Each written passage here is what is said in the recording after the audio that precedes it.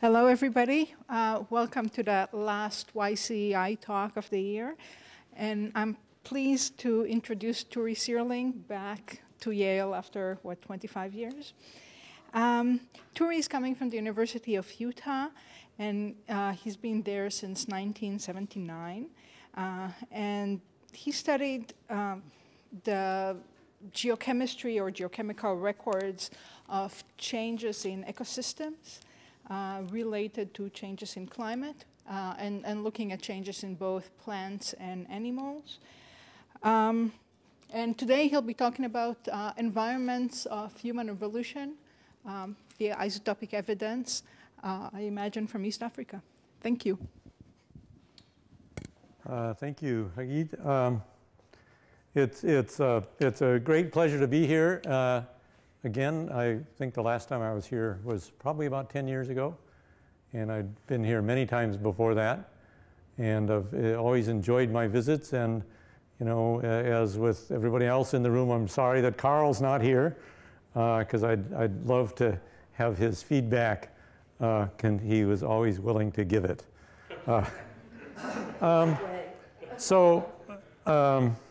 So if there's been a unifying theme of my research over the years, it might be related to evolution of humans. I first went to East Africa as an undergraduate, working in the Turkana Basin, and I've been there a number of times since.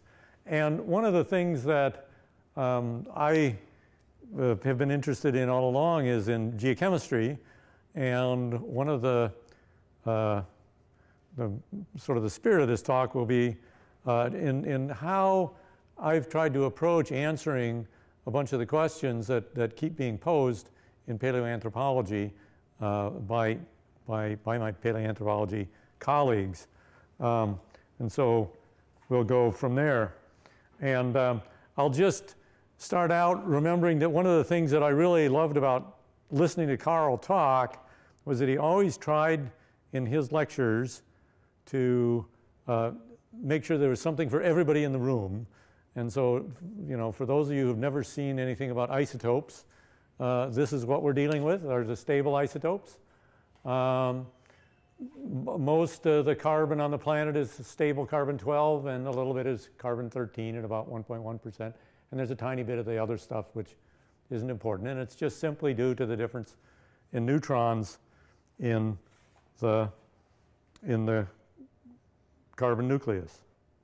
And the terminology is the normal delta C13 terminology, and the ratio of whatever it is we're interested in compared to whatever standard we're using. And on Earth, remember that the total range is in the second decimal place.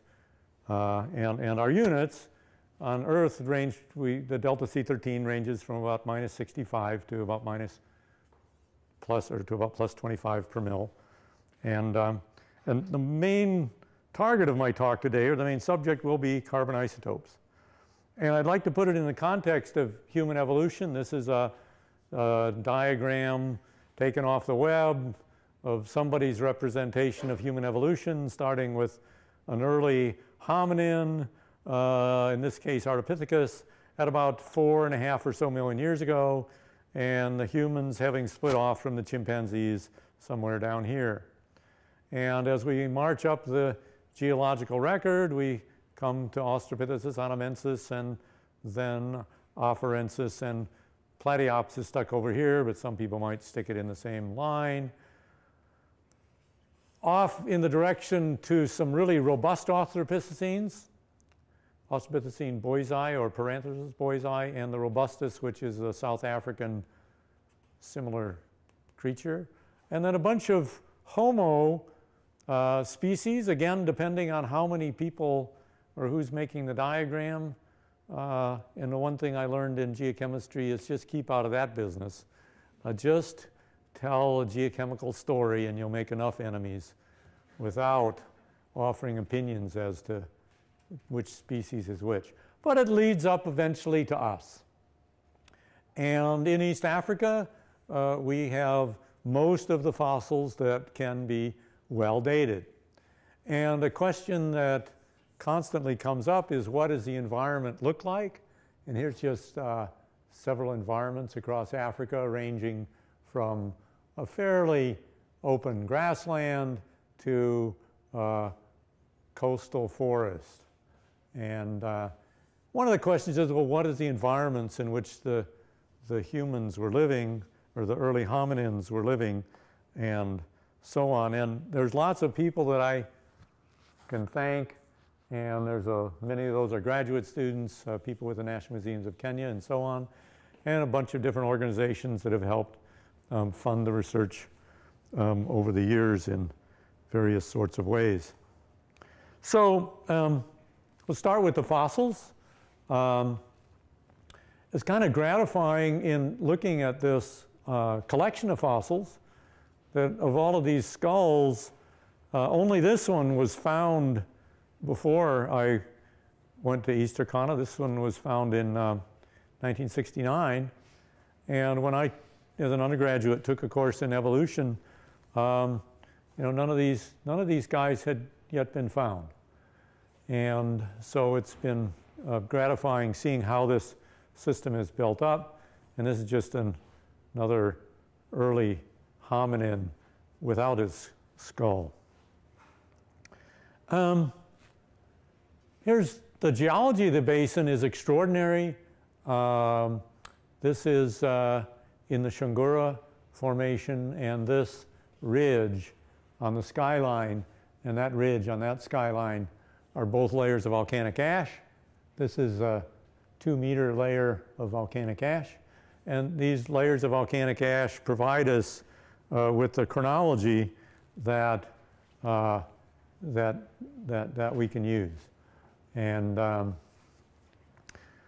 there's a lot of geology in this room. Here's a couple of the other people in the group, Meave and Richard Leakey, myself and Frank Brown with an anthill for scale, a couple of former students, Ben Passy, Naomi Levin, Bereket Haileb, and also John Harris and Ian McDougall.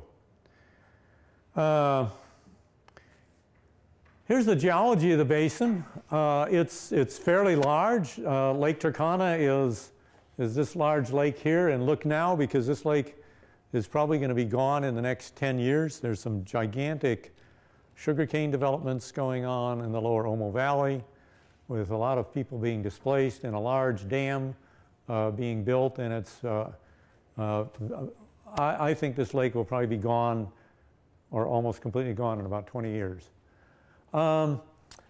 Seismic data tells us that there's up to 3 or 4 kilometers worth of sediments in some parts of the basin. So this is in the northern end of the lake. But there's a lot of outcrop space. All of this yellow stuff pretty much is most of the outcrop. And so again, here's this part here is the lake. Okay, and we got some outcrops on the margins, and then we have some outcrops down the axial drainage of the Omo River. So the Omo River drains the Ethiopian highlands. It's about 1/4 the size of the Blue Nile, and flows into the Turkana Basin, where it evaporates into nothingness. On the long scale, this is a large volcano that was built about 2 million years ago. So prior to 2 million years ago, this was primarily a fluvial system that then drained out to the Indian Ocean. Since this drainage blockage occurred, there's been periodic capture and diversion over to the Nile river system. So it's kind of switched in and out of this basin for about the last 2 million years. For scale, this is the field area, and over on this side I've put all of the gasoline stations where you have to that make logistics difficult. I think that's the easy way. So think of trying to do field work in this area with only a single gas station at your availability, and actually a large lake in between, and a border between 2 countries that don't get along, and a third country, South Sudan, is kind of in here as well. So there are kind of some interesting logistical challenges to think about. And then lastly, in perspective, here's the size of the basin. And I've kind of circled, this is the entire outcrop of Olduvai Gorge and all of the principal outcrops in the Awash in Ethiopia. And at the same scale is the Turkana Basin. So all of the other sites can easily fit into just this Kubifora outcrop area, or the Nachakui, or the lower Omo, and so on. So it's kind of a large area to work out the geology, and again, logistics make it interesting. What helps us out terrifically are these layers of volcanic ash, like this one here, and originally I started working with Frank Brown on the correlation of volcanic ashes, and I found it frankly very tedious, and I'm just glad that Frank has carried on for very many years and has been able to correlate many ashes within the basin and outside the basin. This is just an example of one volcanic ash, which we can find in the Turkana Basin in the sediments. It's also been found, we've found the source area of the volcano. It's been found in the Awash.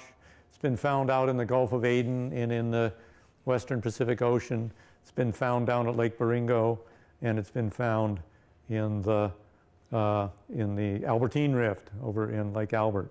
So this is kind of the extent of the layers of volcanic ash, and they provide nice timelines. And again, a perspective, perhaps at least to graduate students, is we're looking for these pumices, and they provide the material which we can date. And when I was a graduate student, we had to fill up this entire bottle with these little crystals, and now we can date single crystals, and that makes not only life a lot easier, it means that there's a lot of things that we can date that we couldn't date before. So over the years, we've developed exquisite chronology, and the red dots spread out through these various sections, just so all of the ashes which we've been able to date, and the black oblongs just show various paleomagnetic intervals. And there's been a few ashes that have been traced into the deep sea, like these two, that have no isotopic date, but we can constrain the age based on the orbital tuning of the deep sea records. So, and taken all together, there's about 200 or 250 layers of volcanic ash that we can correlate between section and section. So we have an exquisite opportunity to look at evolution, in this case, evolution of humans. And I should mention that a number of these have been tied into other sites, such as the Awash Valley in Ethiopia. There's probably about 10 or 15 volcanic layers that also help constrain the ages of that system. So there's these various sites that I'll be talking about today. So the question that we always get as geologists, and we've been getting from our colleagues for a long time, is how hot is it? And until a few years ago, in the terrestrial, in the terrestrial record, often it was hotter than this or less hot. And likewise, oh, it was wetter than now or drier. And what did animals eat? This is usually based on morphology. What kind of vegetation was present? And I was at Olduvai Gorge with a colleague who picked up a stone tool, and he looked at the stone tool and he looked at me and he said, "Was the hominid who made this sitting in the shade?" And I said, "Oh my God, he wants to know if it was a shady day." And I looked at him and I said, "Rob, if you can tell me the time of day, I can tell you if he was sitting in the shade." Okay, so it's his job now to figure out the time of day, But I still am left with this problem of how much shade. So what I want to talk about is using isotopes to look at ecology in the tropics. And we're going to use our good friend carbon-13. And we're going to look at C3 and C4 plants.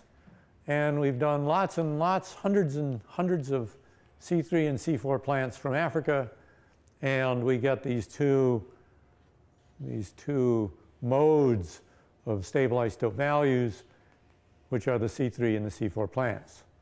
So this is a collection of C3 plants, and this in front of the elephants is a collection of C4 plants with a little concentration of C3 plants running in a linear line down that stream valley. So let's recall that the C3 plants are the early photosynthetic pathway on Earth, something like 3 billion years old. It's most, not all, but most dicots. So when you plant a bean and it comes up and it has 2 leaves, that means it's a dicot. It's the cool season grasses. So that's like Kentucky bluegrass in my yard, which is just doing very well right now. And when you go to the grocery store, it's the vegetables, the fruits, the beans. And then these grasses, wheat, barley, and rye, are C3 grasses. And an animal that eats C3 plants looks in isotope space like a C3 plant. And then the C4 plants are the tropical grasses and sedges. And these two things kind of need to go together. We need to have a monthly temperature with enough moisture for a growing season. So it has to be hot in the summer. Okay? And then we'll get C3 grasses and sedges favored. So it's pretty rare in dicots that if we go again to the grocery store, maize, corn, sorghum, sugarcane, go to the specialty market, part of the grocery store, millet, teff, fonio. And then if you go to the meat counter and you buy Tyson's chicken and you run it through the mass spectrometer, you find it just looks like a bunch of corn. Okay, Tyson's chicken everywhere in the United States looks like it's just corn. Okay, so shade, what can we do to answer this question about shade? The first question that we want to look at. So can we quantify shade? This is part of the talk is the isotope composition of shade. So here's 3 scenes from Africa. One is about 1% and about 20 and basically 100% woody cover.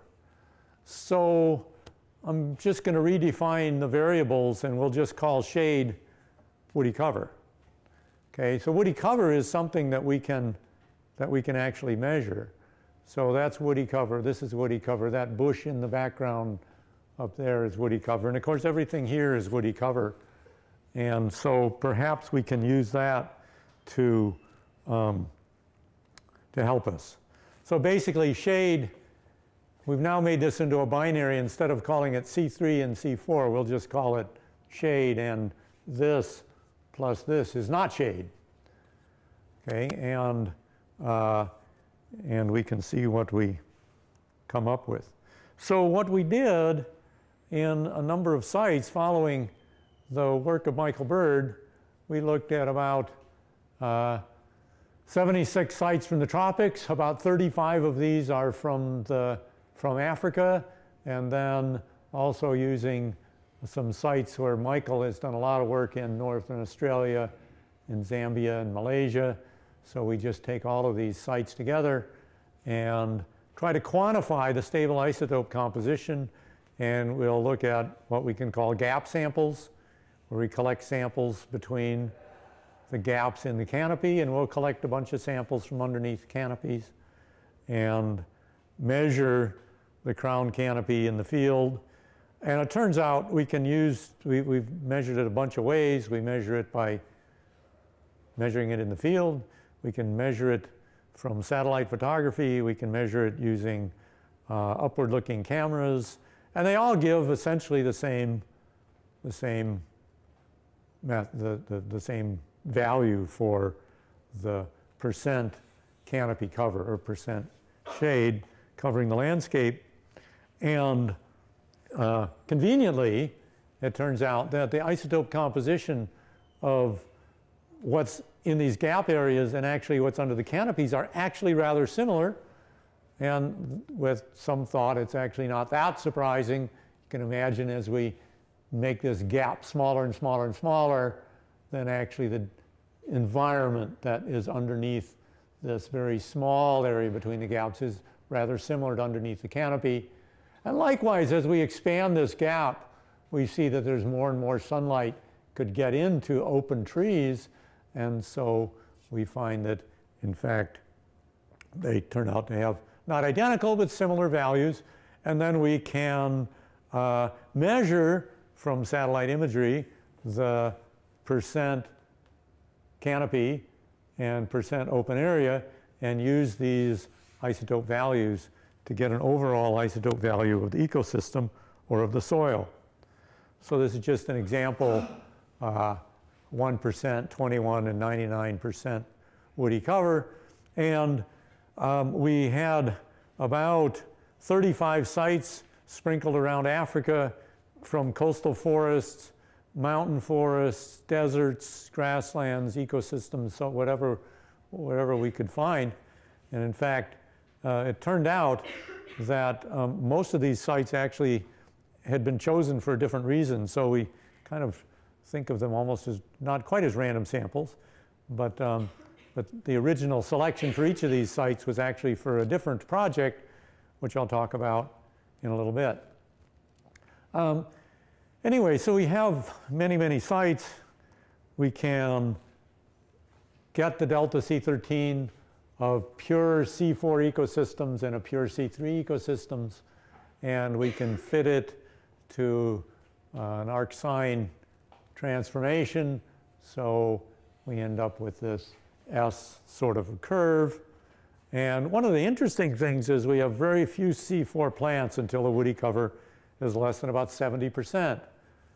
And that's basically, as we'll see, it's because the soils and the environments don't really get really, really hot, which is one of the things that C4 plants are adapted to when you have extensive woody cover. So we can calculate a probability density function for a given delta C13 value.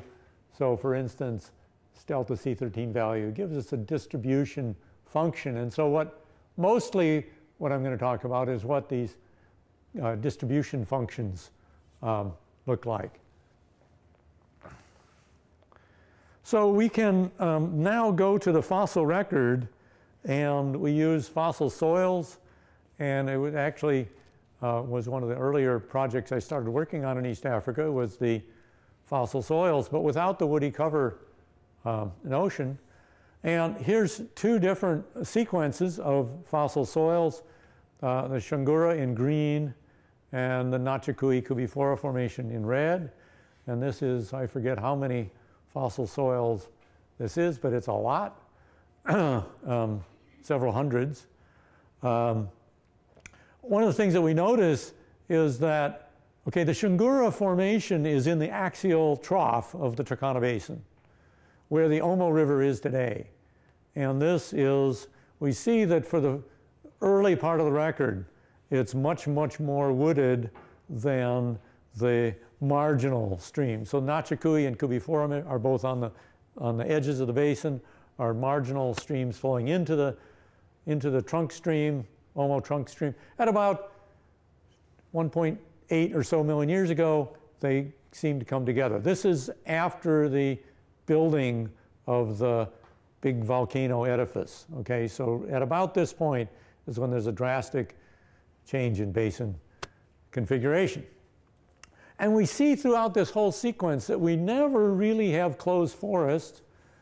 We do have some of this forest woodland habitats, a lot of the wooded grassland habitats, and we never actually see any pure open grassland habitats. And we can quantify these things because of the convenience of satellite imagery. And so 20% open cover actually looks like this, 40% looks like this, 65 like that, and essentially 80% looks like that. So this gives us, we can probably say that, well, all of this area in here during the Nachikui and Kubifora formation is probably something like this. Early Shungura, probably something more like that in terms of the habitats available. And we can go through the whole geological record in both the Awash in Ethiopia and the Turkana Basin and do all the paleosols and see what we get. So this lighter blue here is the Shungura, and the darker blue is the Nachikui Kubifora formation. And so we see that kind of early on, it actually appears like it been more open, became somewhat more closed, and then somewhat more open again. But never do we actually have true open grasslands. In the same is kind of true in the Awash. It's more open, becomes a little more closed, but still fairly open, and then more open again. And never, ever, ever do we actually find any paleosol evidence for true forest. And that's what the paleosols are telling us.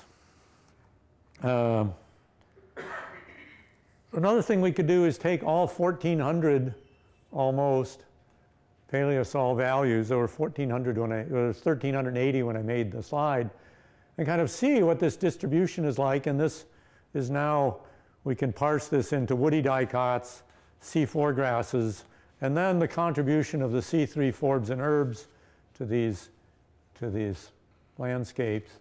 And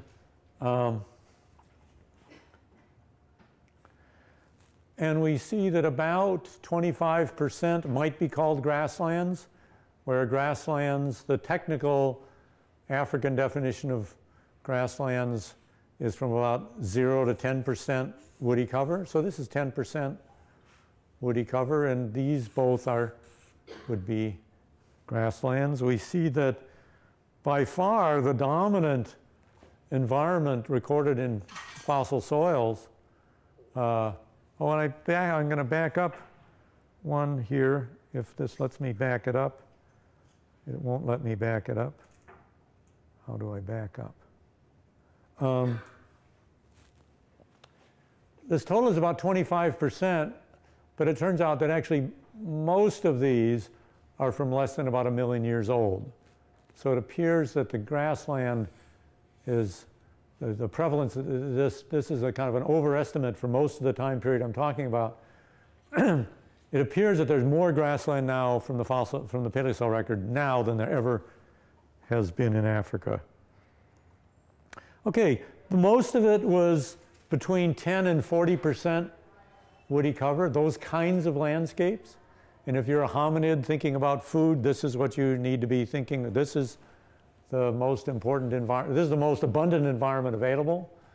And if you're a hominid thinking of running away from, so you wouldn't get eaten, it's the same place. And a few, 15 or so percent are this sort of habitat. Most of these are actually from the Shungura Formation. And we have essentially no evidence for forest. Okay, less than 1%, and actually it represents less than 1 paleosol. So we have essentially no evidence in the fossil record for what would be a true forest. Maybe they're there, but they're not in the things that preserve paleosols. So this is just 3 different sites that I've put in just to compare. A site called Canjera, that's actually not outside the Turkana Basin, a site called Aramis, and a site called Canopoi, to show you the probability density that the paleosol says. Canopoi looks like something like this, basically woodland, shrubland, bushland. Aramis is much, much more open, and Canjera is extremely more open. and the kinds of environments that those represent in real pictures look something like this.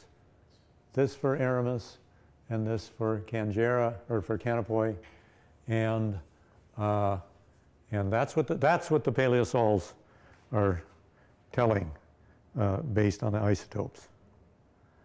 Okay, and again, from the top view, useful if you're thinking about what it takes to get away from anything.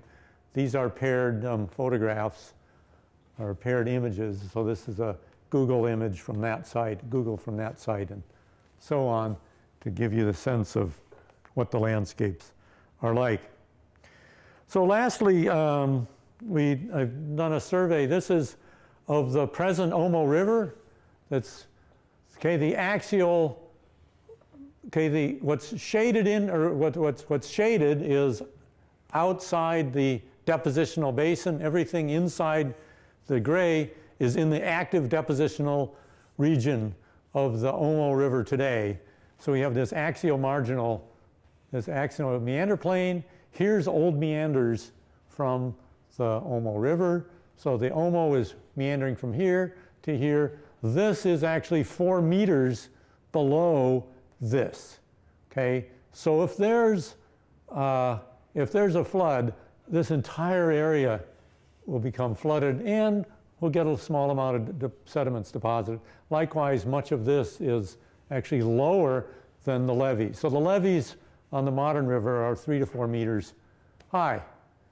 And as we go down further, we get into some other stuff. The active delta is down to the south. This particular image that I have is about 5% riparian forest. It's about 15% bushland, which is represented mainly by this. It's about 50 or so % wooded grassland, and it's got about 30% or so true grassland. That's out in this area, which is actually rather similar to what we just looked at in the fossil soils. Okay, so we've actually been able to say something about the landscape in terms of the ecosystems, and I'm going to now get into the problem of how hot. What can we say about temperature? And here's 2 sites: Nakuru, Kenya, mean annual temperature of about 17 degrees Celsius. Turkana, mean annual temperature of 29 degrees. This is what it looks like today. Okay. Where were the guys that made these tools? Okay. What was the driving environmental factors for whether they decided to be in the shade or not? Well, maybe we can find out from the soils. Here's a map of the world, okay, just put into a bunch of different places. And the mean annual temperature, New York City or New Haven, Connecticut is right about here. Death Valley is right about here. There's a bunch of places hotter than Death Valley. Lake Turkana is actually in this last little tiny box. Okay, so if we drive around the world and collect the mean annual temperature of everywhere, we find out that today Lake Turkana is in the hottest 0.1% of the spots on Earth in terms of mean annual temperature. There are places that get hotter daily temperatures, but for mean annual temperature, it's pretty hot. A couple years ago, I was there during, it rained at night, and I remember we got up, and the local people in our camp were all standing around shivering in blankets, and the temperature was 70 degrees, 70 Fahrenheit.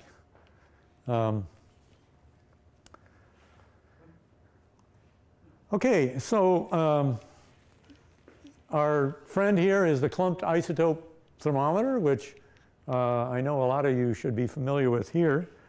It's a key part of our story. We remember that the isotope thermometer was invented because Harold Urey in 1947 presented a talk in which he described this chemical reaction, which involved the exchange of oxygen 18 and water with oxygen 16 and calcium carbonate.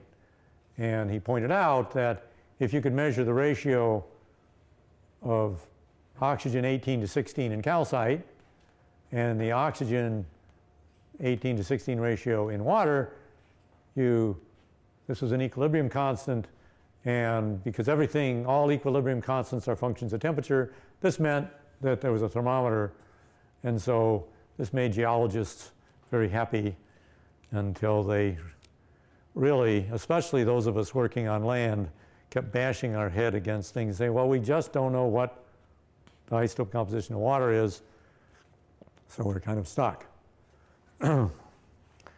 And so John Euler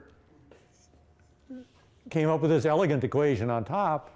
Calcite plus calcite goes to calcite plus calcite, which even non-geochemists can love until we label it. And when we notice the labels that really are appropriate, we see what we're really interested in is keeping track of all of the different species of isotope exchange. So this has only one peculiar isotope, oxygen 18. This one has only one peculiar one, carbon 13. This one has no peculiar isotopes, and this one has 2. So we just need to keep track of those. And because everything is a function of temperature, if it's an equilibrium constant, well, voila, we have another magic thermometer. And in soils, the key reaction is calcium carbonate forms to some mechanism and related to the chemistry of the soil. So we just need to measure everything, and this is getting to be more commonplace.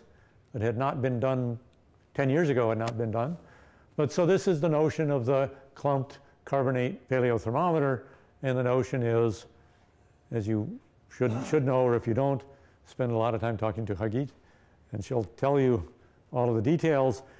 We look at the delta, the difference between the measured value and a randomized value, and we find that it's a very laborious small scale. It's only a 0.2 per mil difference for our entire temperature range, and so this is a laborious measurement, but we can do it now.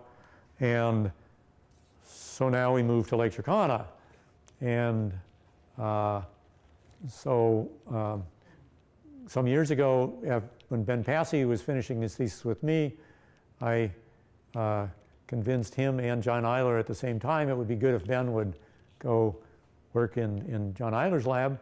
And so this work was done with Ben Passy and also with Naomi Levin, who was involved in some of the paleosol work we were working on. So we're interested in these soil carbonates.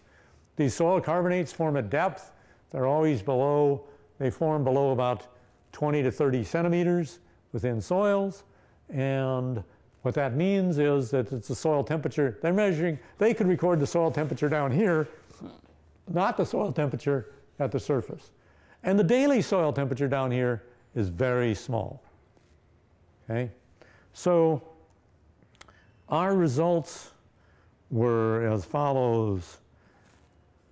This is the mean annual temperature of Lake Turkana. Every fossil soil except 2 said that it was much hotter. A lot hotter, up to 10 degrees Celsius hotter. Okay? So this led us to be a bit worried. Either there's something wrong with our understanding with the thermometer or something. So what our response was, buy a bunch of these little hobo gizmos and stick them in the soil and see what happens. So this is our first profile that we measured over not quite a year. And we see that, so the gray shaded area is the air temperature. The blue is at 25 centimeters, and the black is at 50 centimeters. And what we see is that in the rainy season, we get soil, or we get the temperature dropping. And this is when we add water and we increase, the plant activity increases, so PCO2 goes up. Both of those promote soil both of those promote carbonate dissolution. Then we see that as the soils dry out, okay, CO2 actually goes down during this period. That promotes soil carbonate. It gets hotter. That promotes soil carbonate. So CO2 goes down, water goes down, soil temperature goes up. All of those promote soil carbonate. We expect, we don't know for sure, we're measuring this in some experiments now, but that soil carbonate formation should take place in the hottest time of the year in this environment. And we see here that actually is basically 10 degrees Celsius higher than the modern. So those really hot temperatures are actually possible to get. So not the hottest temperature, but the average temperature for a year for 3 different sites.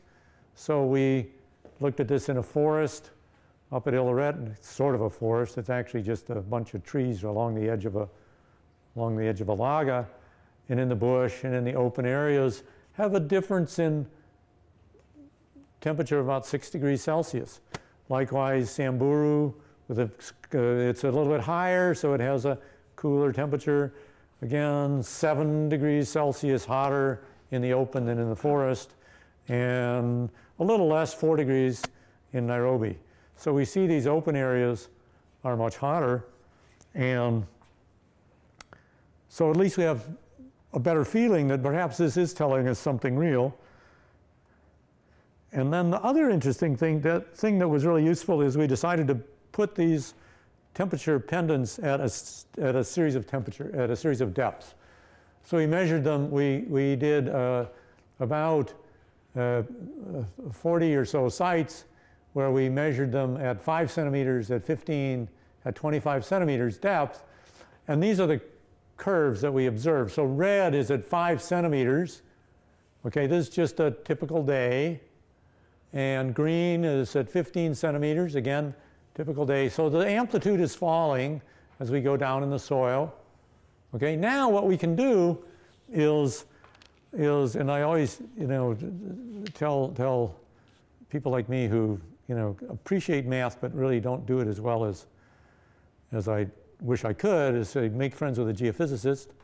And so I, talked to Dave Chapman, my colleague who works in heat flow, and he says, well, we've solved a similar sort of thing, and it'll just take a while to reprogram, and let's see what we can do.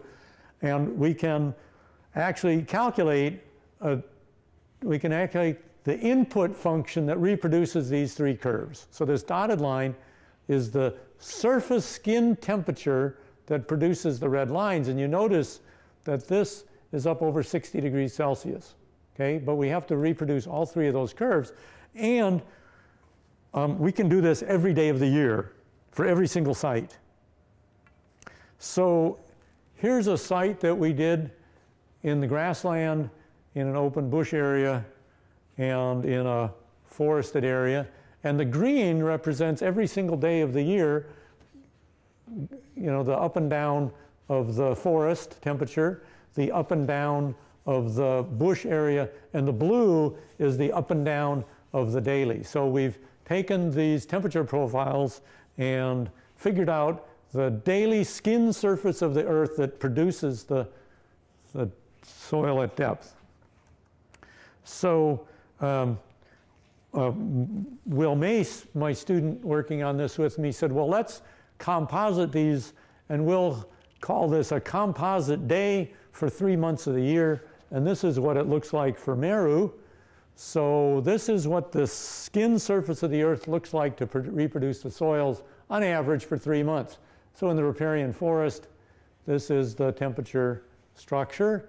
And in the bushland, this is the temperature structure. And in the grassland, this is the temperature structure. So it gets up to, and these envelopes are 1 sigma distributions. So it occasionally gets up to 60 degrees Celsius. And in Turkana, where it's even hotter than Meru, up to 70 degrees Celsius is very common. And I know Andrew Hill, who's sitting somewhere in the room here, can testify to that people have burned their feet, literally burned their feet when they are newcomers and arrive and don't realize how hot the ground can be. And they think, oh, I'll just go down to the lake. And they're sorry. So come back to the question of were these guys sitting in the shade when they were making these. So let's at least consider a time of day that is, if 40 degrees Celsius is your cutoff, okay, then if you're in the open grassland, at midnight it's dark, and it's still dark, and it gets a little cooler until about 6:30 in the morning, and then the sun comes up, and by about 9 o'clock in the morning, it's 40 degrees Celsius, 100 degrees, and it gets up to over to 60 degrees Celsius, and then it comes down again, and about 5 o'clock at night, it gets down to 40, and then it gets dark. Okay, so if these guys are in the open, they have only this window of time in which they are not in the shade. And it also, so my feeling is that if hominids they at least had to be as smart as goats. So here's goats in the middle of the day, and you see they're all in the shade. So now we know where hominids were every hour of the day, or at least we can put some constraints on where they might be. So another thing that we worry about is aridity. How hot or dry or something is it?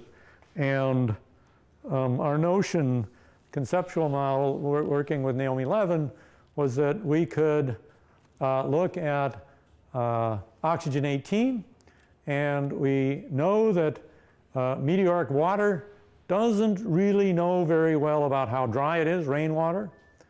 But lakes, as they evaporate, lose the light isotope, so they become enriched in the heavy isotope. And the drier it is, the more enriched they become. So what would be nice would be to look at some system that looks at the difference between meteoric water and evaporated water. Now, it turns out that some lakes are so small you could hardly call them a lake, and botanists call those leaves. Okay, so a leaf is a microscopic lake. Okay, so then if we consider, well, if there's something that can preserve that signal of the leaves because it's a water source, then one way to do would be to consider this difference. And so what we did is subtracted hippopotamuses from giraffes. So our paleoaridity index is start with a giraffe, subtract one hippopotamus, and you have aridity. All right? And so we've calibrated this by looking at areas with both hippos and giraffes. This is only river hippos. Turkana is the most evaporated. This is from the lower Omo hippos and giraffes. And as we get down to, in fact, a grazing or a browsing, actually the Okapi giraffe in the Thure forest. So we find this isotope separation collapses or is much, much smaller as we get to more and drier areas. So the water deficit is the difference between the precipitation, okay, so evapotranspiration, potential evapotranspiration minus precipitation. So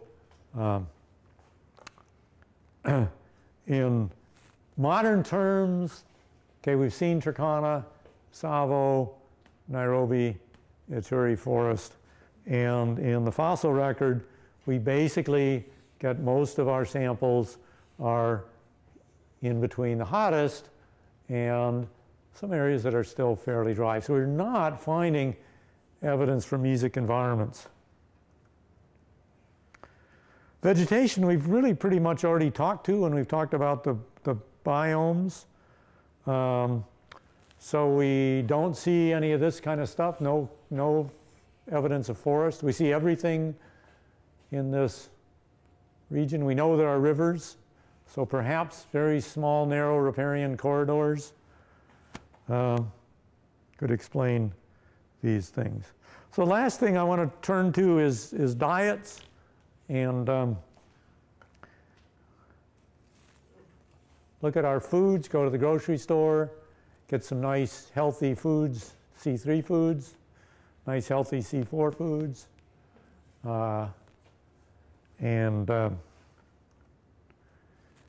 So everything over here, these are all C3 foods. This is teff, the Ethiopian flatbread, and some guys collecting teff in the field. So again, we can use this isotope distinction. You are what you eat plus a few per mil, and look at what the hominins ate. So there's a story, a lesson for some graduate students that are here. When I first wanted to do this, I wrote to Meev Leakey in 1990, because I was going over to East Africa. I said, we got this great thing, we can do paleo diets of animals. Let me have some fossils. So she said, okay, you can have whatever we collect in a 1-week period, everything you can take. So great, because we've already collected all the stuff we want from this area, and these are the scraps. So to me, by Christmas, I had demonstrated that this was fine. So it took another 10 years to convince the scientific community that actually tooth enamel was recording paleo diets. And then it took another 10 years to convince the museum people that I should be able to sample hominid fossils. So it's 20 years from the inception to being able to carry it out. And in defense of the museum, I'll say that except for the past 5 years, the last 5 years, the first 15 years, we definitely were damaging their fossils more than I liked. But that last little bit, I remember when the museum curator said, now where did you take the sample? And I knew that I had them. So, this is the first stuff that we did with Paranthropus. So this is Omo, Turkana, Baringo, Peninge, Olduvai. It's about 1,000 kilometers north to south over a limited time window. And it's this Paranthropus boisei, Nutcracker Man. Nick van der Merwe had just published some results suggesting that these guys were eating C4 plants, and it was not well received for a variety of reasons. And so we thought, well, we'll just try this on all the samples that we were allowed to sample from Turkana Basin. So this is the Nutcracker Man, and he has this big sagittal crest on his head and big diameter teeth. So that's their teeth, and this is our little beansy tiny teeth, the same tooth. Thick enamel, speculated diet, tubers, nuts, seeds, various sort of things. So in 2007, Bernard Wood and authors wrote about 50 years of evidence and analysis. So far, there's been a lot of speculation, 50 years of speculation, and no isotope stuff. So, wow, what do we get? 22 individuals. It was expected that it would be in this area, and it was quite clear, and fortunately a rather small distribution of delta C13 values, very narrow distribution of diets that can only place it in C4 land. These guys were competing with zebras and warthogs for diets, not competing with anything in the browser spectra of thing, or even in the non-grass herbaceous vegetation. These guys were almost very close to pure grazers, and may have been pure grazers. I remember I took this picture some years ago, before we did this work, of these baboons sitting in this grassy field. They're picking out the corms, which are the underground reproductive organs of these, because they're full of nutrients. And I don't really know yet what Paranthropus was eating, but they're probably doing more like this and having to eat in that environment than in any, certainly not, they were not eating in any closed habitats. When we'd finished that, we got the go-ahead from the National Museums of Kenya to sample the rest of the hominins in the museum that had broken teeth. So we only worked on broken teeth. And last year we came out with this series of papers on early hominin diets. This is just an example of one of the broken teeth, and that's the sample. afterwards, after I've collected it. And this is the surface before we collected the sample and the surface after we collected the sample. So, so that's, at least for this isotope analysis, what we're doing. So all the hominin diets from 4 million years ago, we find the earliest one, Australopithecine onamensis, is down here in C3 land. Ardipithecus is not shown here, but Ardipithecus is a tiny little bit older and essentially the same isotope values. By the time we get to Australopithecine afarensis, this is actually the sample from Kenya, which the local paleontologists call Kenyanthropus platyops, has a very wide isotope range, and it's actually identical to the isotope range of afarensis. A suggestion that maybe this is two populations, we're not sure, two diet populations, we're not sure.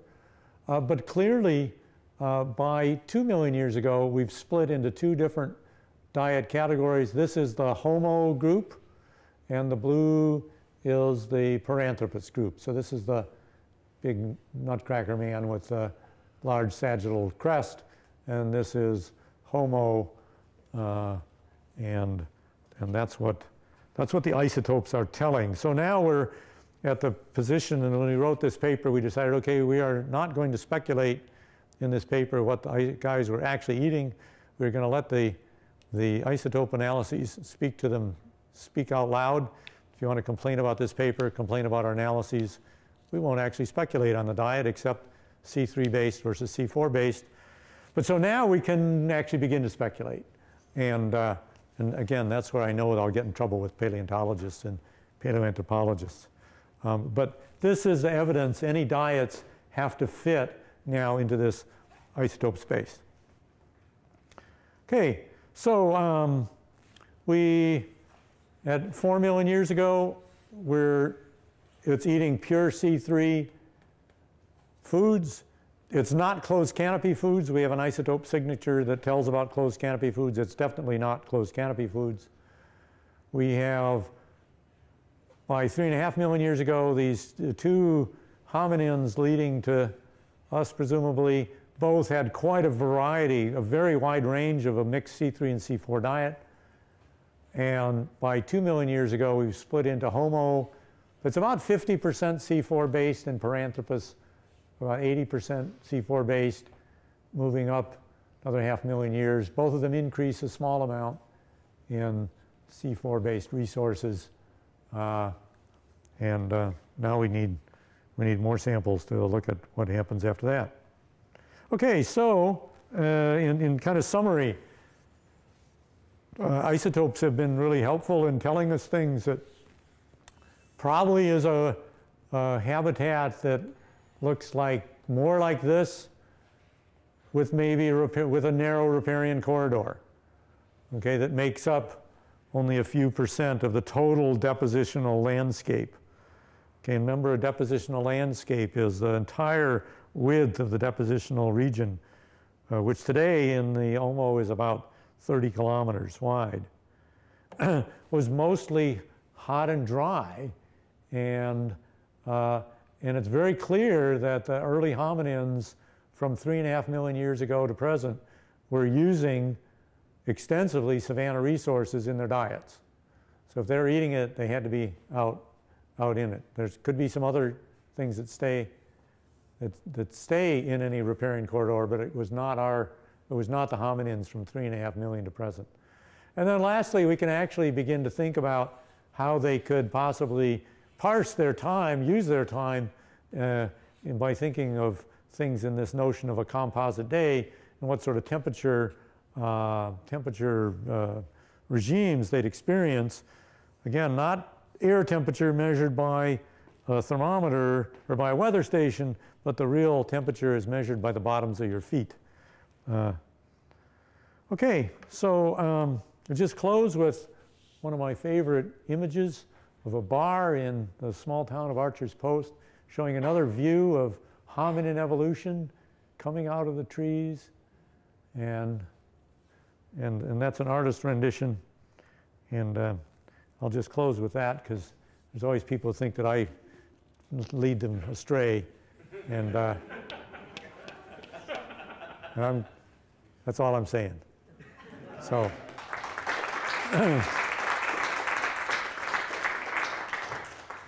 Questions?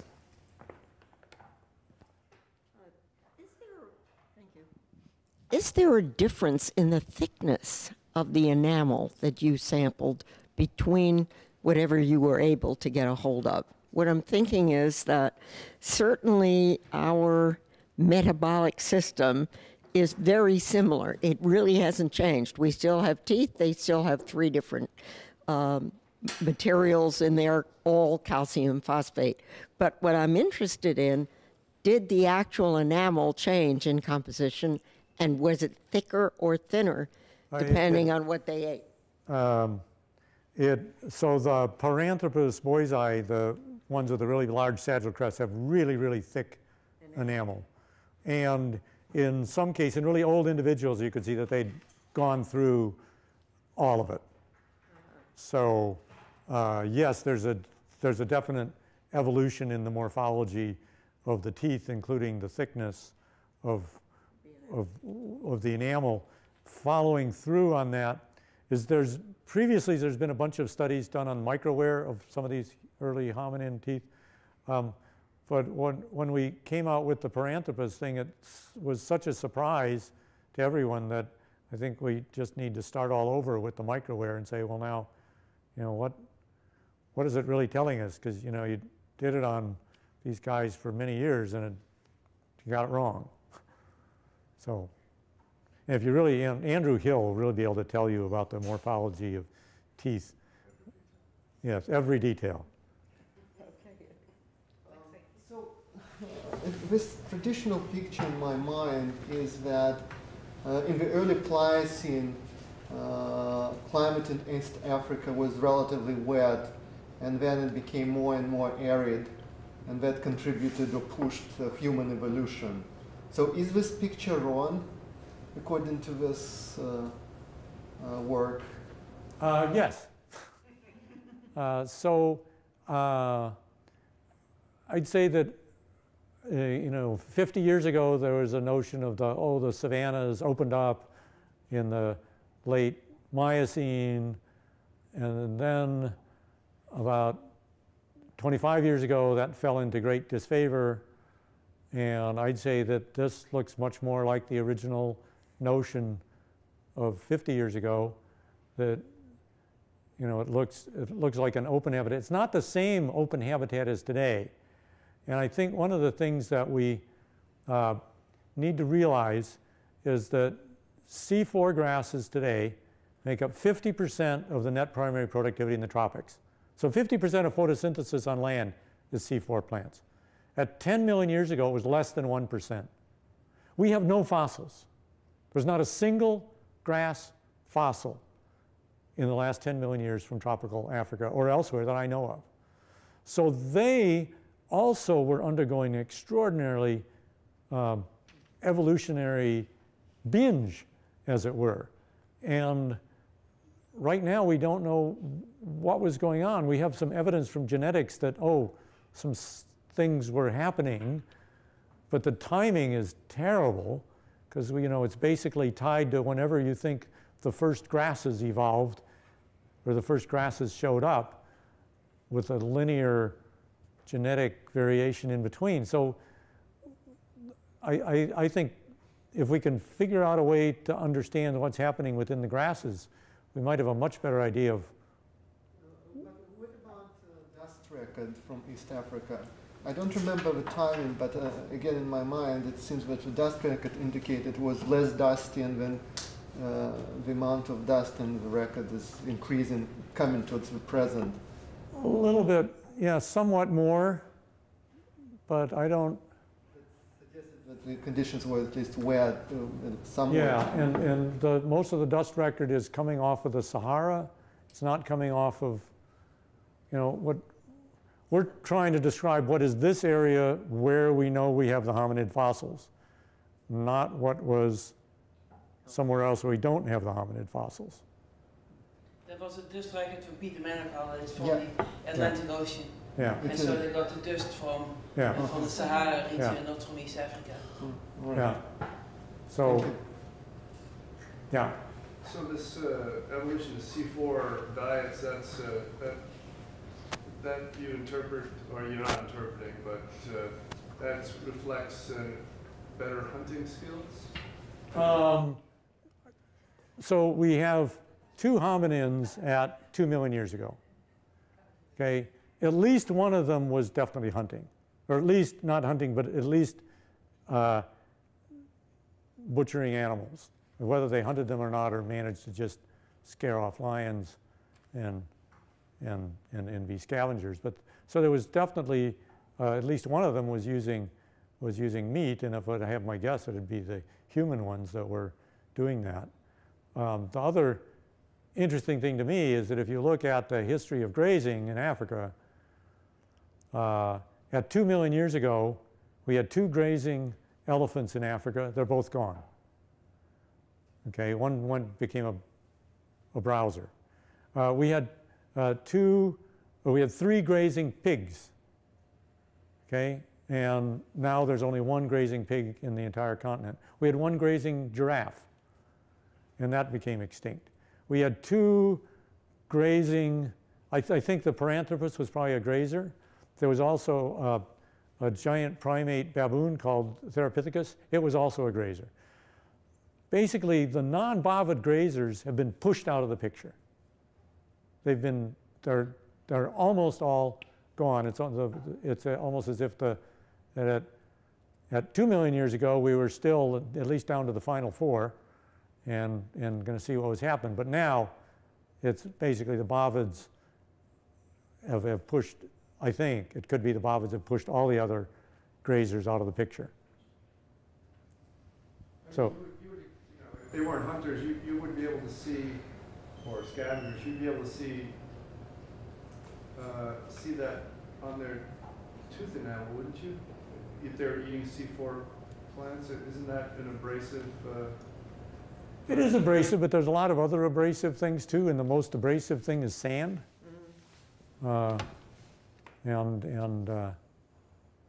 So if you do something with your, I remember I was going, only a geologist who's a little crazy would do this. I was going through elephant poop one day. I was analyzing elephant feces and I came across these samples that were extraordinarily low in carbon. I thought, that's extraordinary. And it turned out that for a short period of time, the feces were about 25% sand. But it was right at the beginning of the rainy season when they're having they pull up trees and their grasses and they whack them on their foot to get rid of the dirt. They still eat the rest. But I mean, that's a really abrasive diet. So we do find that. I mean, that's just a passing example, but you get sand in everybody knows what sand in your picnic food is like. So, but, and you know, Andrew probably has different opinions on this than I do. Sorry to put you on the spot, Andrew, but you were there my first field season in Africa. Now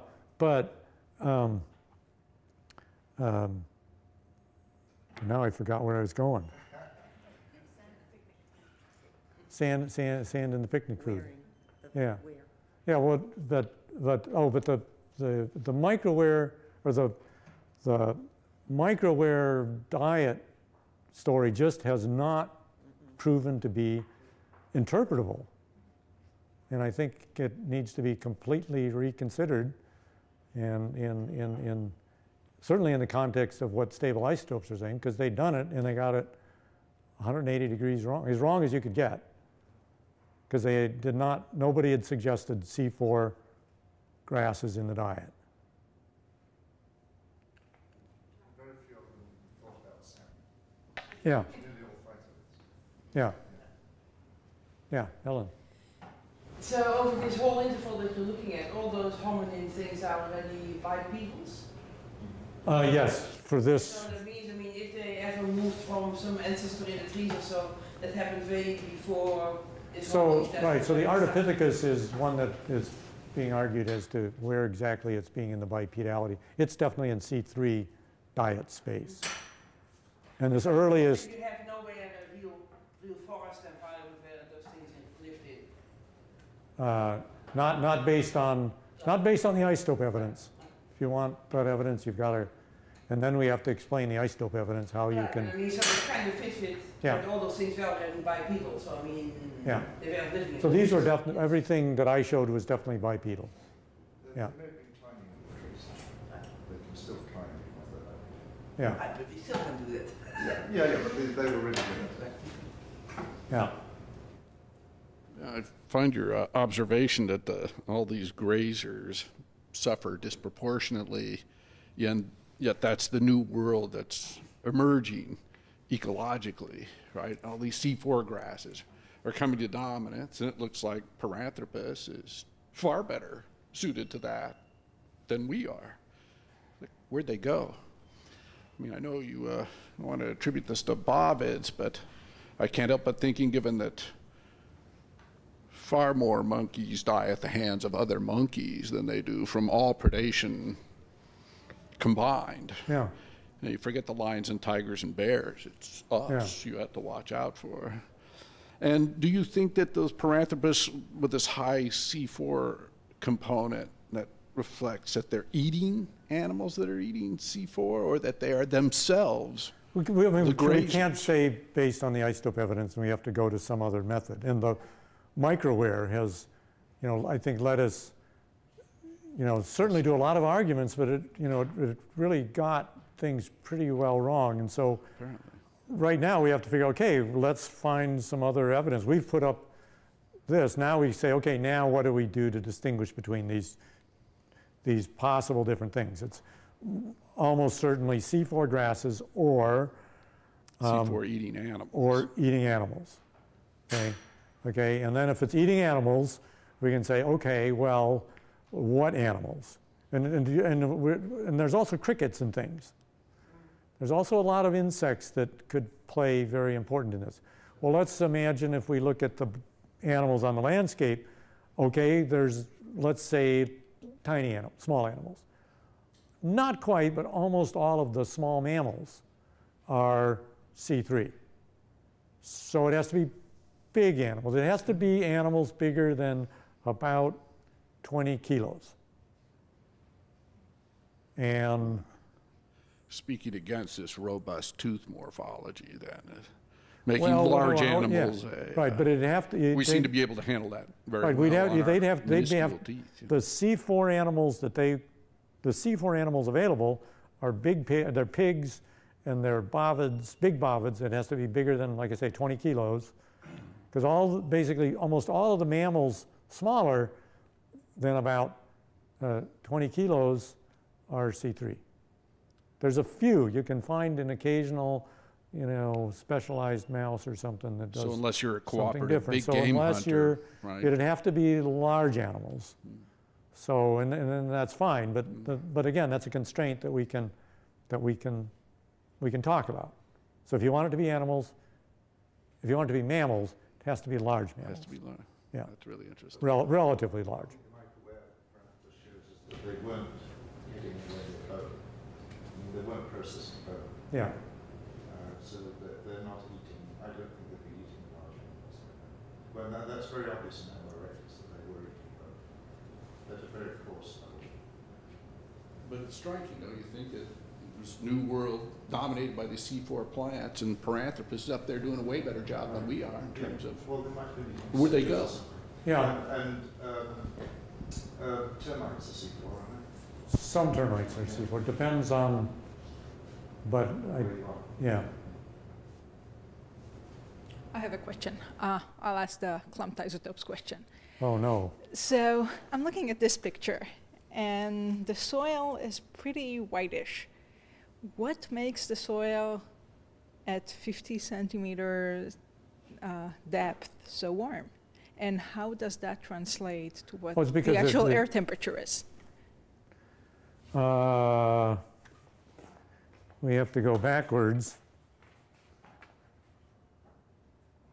Oopsie. I went the wrong way.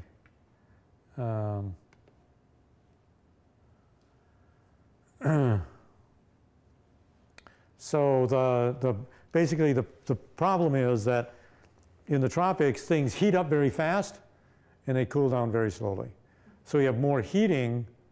So we usually think about the daily soil temperature in terms of a sine wave, but it's not a sine wave. It's